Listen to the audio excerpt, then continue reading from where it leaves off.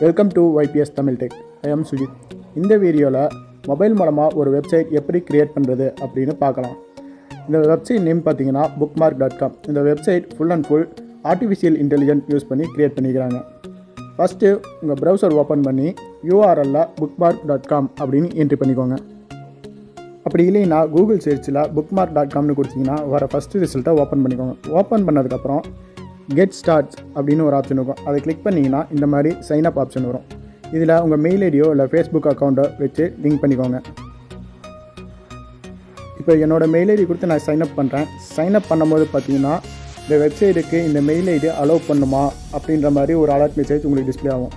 இதில் நீங்கள் அலோவ் அப்படின்ற ஆப்ஷனை சூஸ் பண்ணிக்கோங்க. சூஸ் பண்ணதுக்கப்புறம் பார்த்தீங்கன்னா டைரெக்டாக உங்களுக்கு வெப்சைட்குள்ளே போயிடும்.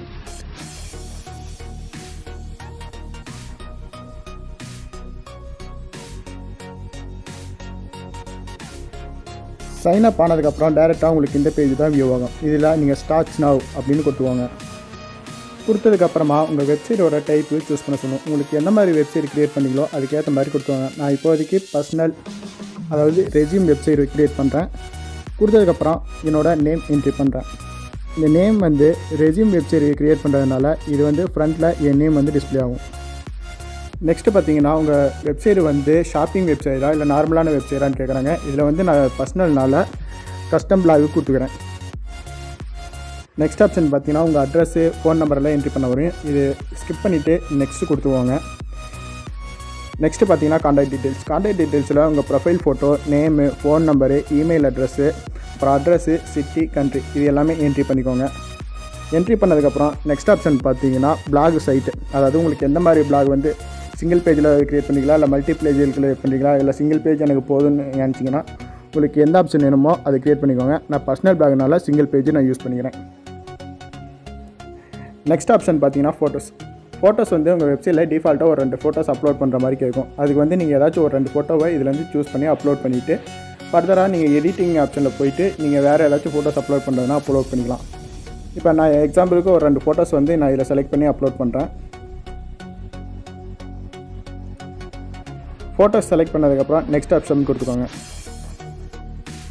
நெக்ஸ்ட் ஆப்ஷன் பார்த்தீங்கன்னா ஸ்டைல் ஆப்ஷனில் உங்களுக்கு எந்த ஸ்டைல் கம்ஃபர்டபுளாக இருக்குமோ அதுக்கேற்ற மாதிரி நீங்கள் சூஸ் பண்ணிக்கலாம். சூஸ் பண்ணதுக்கப்புறம் நெக்ஸ்ட்டு கொடுத்தீங்கன்னா உங்கள் வெப்சைட் ஆட்டோமேட்டிக்காக க்ரியேட் ஆக ஆரம்பிச்சிடும். இப்போ பார்த்தீங்கன்னா என்னோடய வெப்சைட் நான் கொடுத்த ஆப்ஷனுக்கு ஏற்ற மாதிரி ஒரு டிஃபால்ட்டாக ஒரு வெப்சைட் க்ரியேட் ஆகுது. இது க்ரியேட் ஆகிறதுக்கு மோர் தென் ஒரு 2 மினிட்ஸ் அதாவது 1 மினிட் தான் ஆகும். வெயிட் பண்ணிங்கன்னா உங்களுக்கு உடனே ரிசல்ட்டு ஷோ ஆகும். இப்போ பார்த்தீங்கன்னா நம்ம கொடுத்த ஆப்ஷன்ஸ்க்கு தகுந்த மாதிரி சிஸ்டம் டிஃபால்ட்டாக ஒரு வெப்சைட்டை நமக்கு டிஸ்பிளே பண்ணும். அதாவது சிஸ்டம் ஆட்டோமேட்டிக்காக ஒரு வெப்சைட் மாதிரி க்ரியேட் பண்ணி நமக்கு ஷோ ஆகும். அந்த ஸ்டைல் உங்களுக்கு ஓகேவாக இருந்துச்சுன்னா நீங்கள் ஆட்டோமேட்டிக்காக அதை நீங்கள் பப்ளிஷ் பண்ணிக்கலாம். இப்போ பார்த்தீங்கன்னா நம்ம வெப்சைட் ரெடி ஆகிடுச்சு. இப்போ இதில் நான் ஓகே ஆப்ஷன் கொடுக்குறேன். ஓகே ஆப்ஷன் கொடுத்தது பக்கம் பார்த்தீங்கன்னா இதுதான் நம்ம சூஸ் பண்ண டிசைன். இதுக்கு தான் நம்ம கொடுத்த டிசைனிங்க்கு ஏற்ற மாதிரி இதில் வெப்சைட் ஷோ ஆகிருக்குது. இதை நம்ம அப்படியே அப்லோட் பண்ணுறதுனால அப்லோட் பண்ணிக்கலாம், இல்லை இதில் இருக்கிற இன்ஃபர்மேஷன்லாம் எடிட் பண்ணி வச்சுக்கிறதுனாலும் வச்சுக்கலாம்.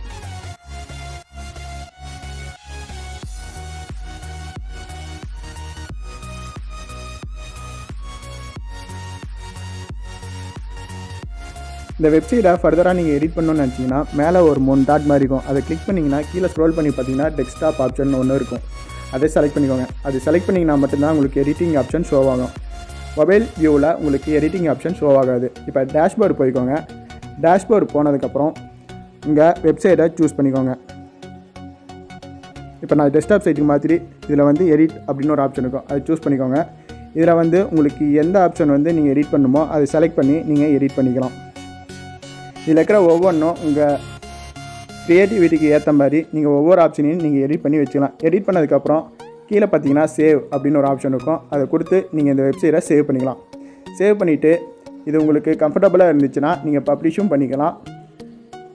அப்படி இல்லைன்னா உங்களுக்கு எந்த மாதிரி உங்களுக்கு ஓகேவாக இருக்கோ அதுக்கேற்ற மாதிரி எடிட்டிங் பண்ணிவிட்டு நீங்கள் அதை பப்ளிஷ் பண்ணி வச்சுக்கலாம்.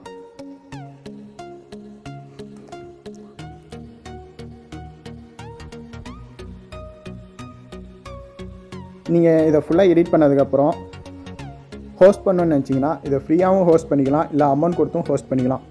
ஃப்ரீயாக பண்ணும்போது பார்த்தீங்கன்னா உங்கள் வெப்சைட்டோட நேமு ப்ளஸ்ஸு இந்த bookmark.com அதுவும் ஷோ ஆகும். இல்லை நார்மலாக எனக்கு வெப்சைட் நேம் மட்டும் வேணும்னு நினச்சிங்கன்னா நீங்கள் அமௌண்ட் கட்டி தான் ஹோஸ்ட் பண்ணி ஆகணும்.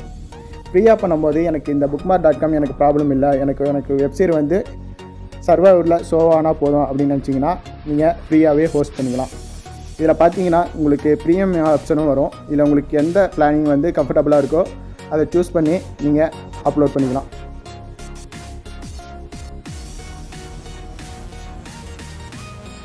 இந்த வெப்சைட்டில் வெப் டிசைனிங் ஆப்ஷன் மட்டும் இல்லாமல் லேர்னிங் கோர்சஸும் ப்ரொவைட் பண்ணுறாங்க.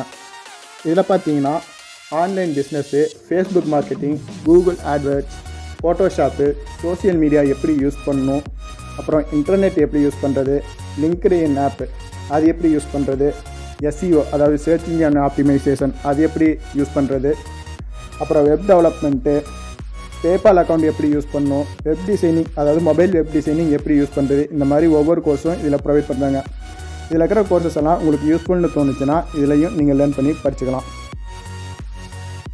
இந்த வீடியோவில் உங்களுக்கு ஏதாச்சும் டவுட் இருந்துச்சுன்னா கீழே கமெண்ட் செக்ஷனில் சொல்லுங்கள். தேங்க்ஸ் ஃபார் வாட்சிங்.